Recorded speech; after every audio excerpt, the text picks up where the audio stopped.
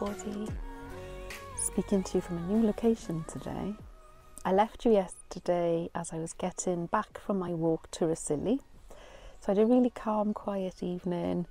I watched a bit of a drama called The Pact that I downloaded on my Fire tablet.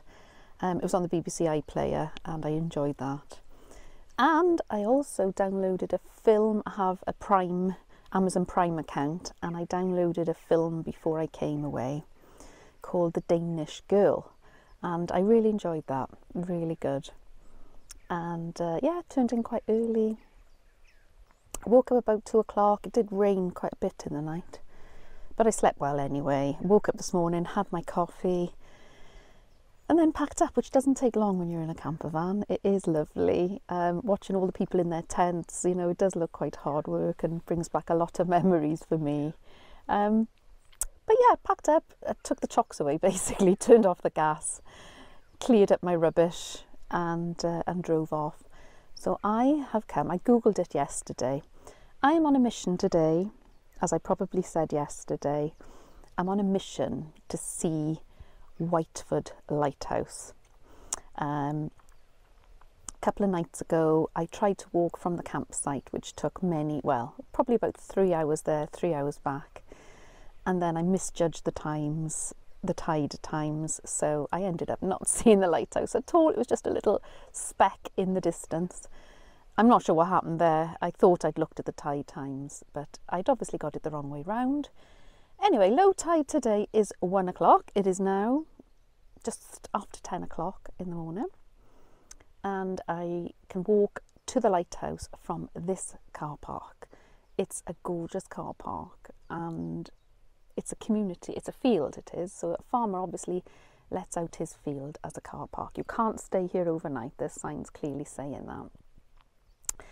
But there's an honesty box here and you pay £1 for all day. And beautiful, quiet location. A couple of cars here. Haven't really seen anyone at the moment. But it's in the village of Llanmadog. So my plan today is going to sit down, having my shake. Yes, I'm having meal replacements while I'm away this time. A, because I didn't really want to do much cooking, and B, I want to get rid of a bit of a timber. So I'm trying to have a bit of a fast, and this is day 3. I'm planning on having dinner when I get home tonight. In fact, there's a community shop here which sells local vegetables, so I'm going to have a little look at that before I leave. Hopefully get some nice veg for tonight. But anyway, all that's to look forward to, and meanwhile my mission to find this lighthouse continues. I'm going to sit here for a little bit, chill out, pack up and get back on the Wales Coast Path and find this lighthouse. I visualised all yesterday that today was going to be dry. I'd even get a little bit of sun and the tide would be right. So I don't think there's any sun, but there's no rain. And hopefully the tide will be out and crossing everything. Wish me luck.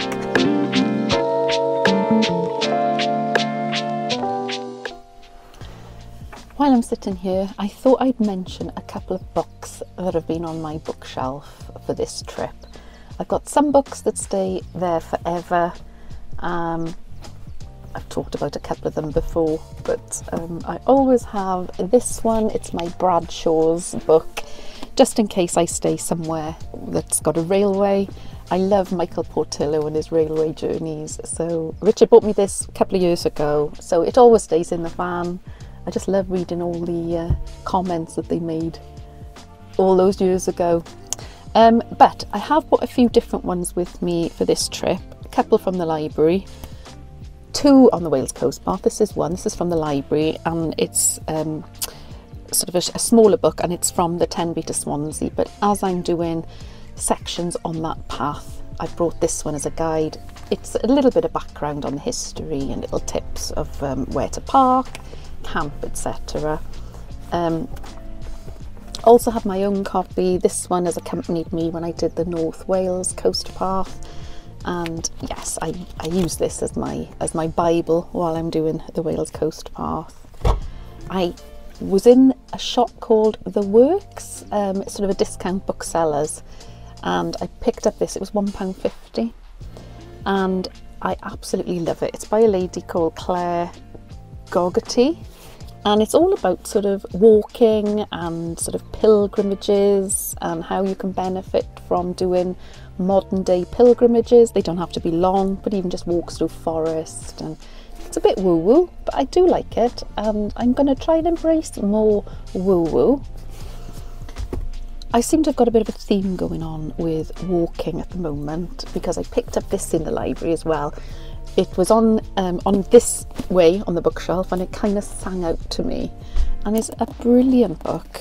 It's by Andrew Forstoffel, American boy, written in 2012 I think it is, and he was just out of college and trying to find himself, so he walks across America speaking to people. The book's called Walking to Listen, and it sort of chronicles his journey and the types of people he spoke to on the way, and yeah, it's really enlightening. I haven't finished it yet, so I can't tell you how it all ends up, but I'm inspired by these people who just set off on these huge walks.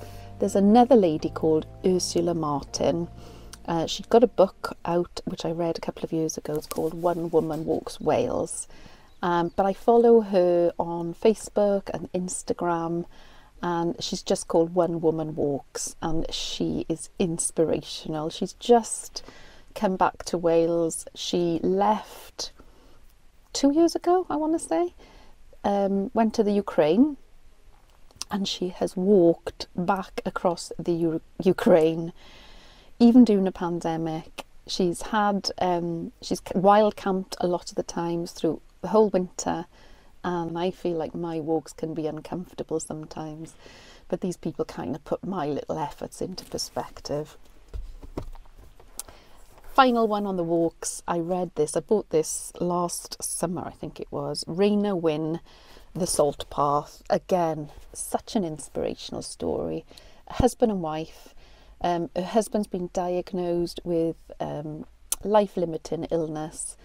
They hit money problems, and they basically take off and walk the southwest coast path while camping along the way with very little money. And yeah, really lovely book. And if you're kind of thinking of having a walk or doing a coast path walk, it's lovely. I think of them both often when I'm doing my little coast path walks.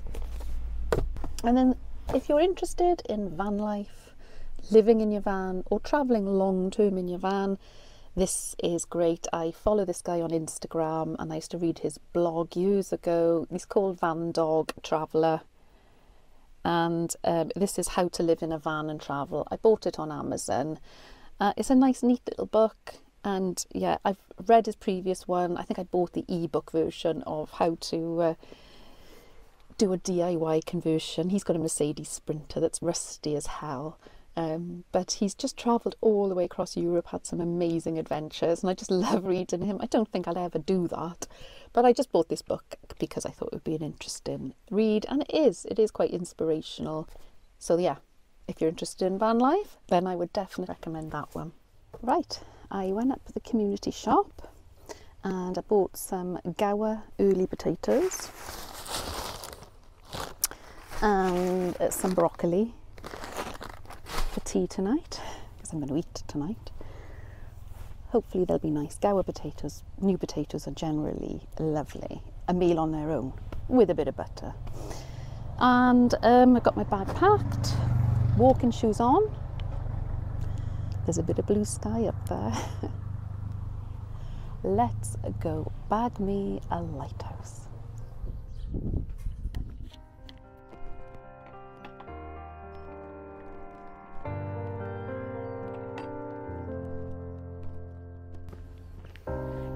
Drowned too deep, no strength to fight.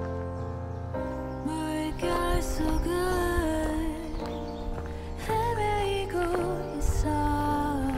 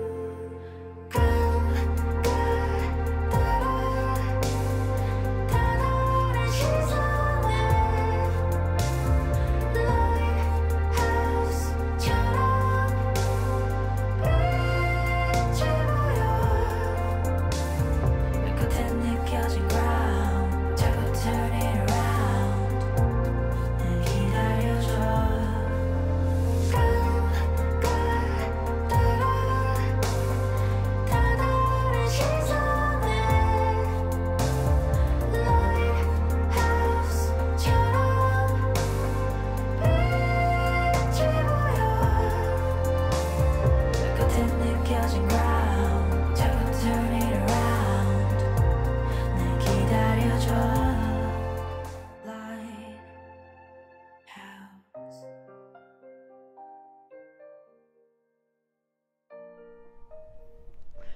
Well, it was all worth it. The long walk where I was wondering if I was ever going to see the sea, and the 14 miles the other day when I made a mistake with the tide times, and a half-hour walk over all of these pebbles and shells. I got up to it and I managed to get the drone up. So I'm really happy, really happy. Also, standing here, it's a good opportunity to look at where I've walked on the coast path. I've done a previous story on my walk from Buryport to Gowerton, and just across the Lough estuary, that is where I started my walk at Buryport, and there's another lighthouse over there, and it's ridiculous. I walked all the way along here, then over to Lough, and then across to Gowerton. And obviously I've still got all of this bit still to do. But yes, mission accomplished today. I have got footage of the lighthouse. I'm hoping it turns out okay on the drone anyway. Oh, that would be gutting, wouldn't it? Back to the van. I'm back in the van. I'm so happy I saw the lighthouse. I'm so happy I managed to walk out to it. And I'm so happy I managed to get the drone up. I've just checked the footage and I think I've got some nice shots in there. And it was lovely that I was the first one out to the lighthouse, apart from the men who were in pickups. I don't know whether they were fishermen or environmental people, but they were there in their pickup trucks. And then just as I got my drone down, more people started walking across. So yes, it all went well. I honestly believe visualising works. Because yesterday I spent quite a bit of time visualising me getting to the White House, getting the drone up safely and not being crowded, and a bit of sun. So it wasn't awfully sunny, but it was a bit of sun and quite a good atmosphere to go with the gothic look of the lighthouse. So yeah, another good 4-mile walk today. So I'm feeling quite invigorated. My face is definitely feeling a little bit sunburned. I think my hair is looking a bit straggly as well, so apologies for how I look today. But I am going to head home now. I've got my Gower new potatoes here. I'm going to take it home. I'm going to have steak for tea tonight. So go and see all the family at home, and Teddy, of course. It's been a lovely couple of days, it really has. So highly recommend the Gower. And I was at Hill End campsite, which is in just outside Llangennith, which was really lovely. And this park up is about a quarter of an hour away. It's in a little hamlet called Llanmaddock, and there is a lovely pub here, just drove past it, called the Britannia. That looks quite nice. So I'm going to head home, and I will see you next week. Bye.